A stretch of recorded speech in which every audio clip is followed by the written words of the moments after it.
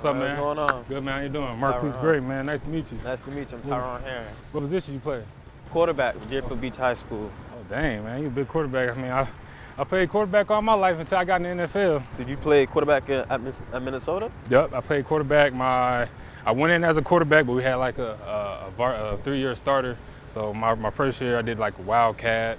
I moved to receiver, then I did all that moving around wildcat stuff. But then my junior and senior year, played quarterback. So I made a transaction to the NFL to tight end because I thought I can use my athletic ability to stick around. Was it hard or was it smooth? Oh yeah, it was very hard. You know, being a quarterback, you barely lift upper body. Barely run. So yeah, you better do all that stuff. But now my first time putting my hand in the dirt, when I came out of college, I went to the 49ers, so I was going against Alden Smith, all those big guys. But man, it was great going against them guys because it let me know what the competition was going into the NFL. So as a junior, what's an advice? I'm going into my junior year as a 2019 quarterback. What advice would you give?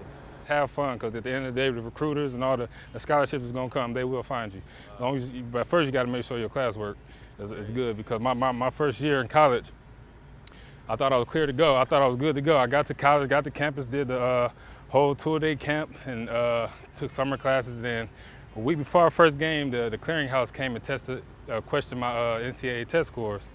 So I got sent home. I didn't even get to play my freshman year. Yeah, my freshman year, I got sent home, had to work a job, worked at Target electronics department. It was fun though, but like I said, man, it hurt. It hurt. I mean, because I know I put everything I had to do, and getting the scholarships, getting my classwork done, being eligible, and then when they came and took it away, I put things in perspective. So now every day I come on the field, I have fun. Like guys ask me all the time, like, why am I always smiling? From my social media to everything I do, I smile, man. You never let the outside feel your pain, because you never know how you affect the other people watching you. Like, you being a quarterback on the team, everybody look to you for that energy, that juice, that right mindset. So when things going wrong, somebody having problems at home, they look at you. Like, you can come in the locker room, smile, what's up, boy? Make jokes. That's gonna brighten up their day. You change everything, man. You the quarterback. Everybody look to you for that positive influence. So I'm glad you came, man. Anything else you got for me, baby? I'm good. Man, good luck to you. Good luck to your team this year, man. Thank you, man. For sure, man. Good luck to you.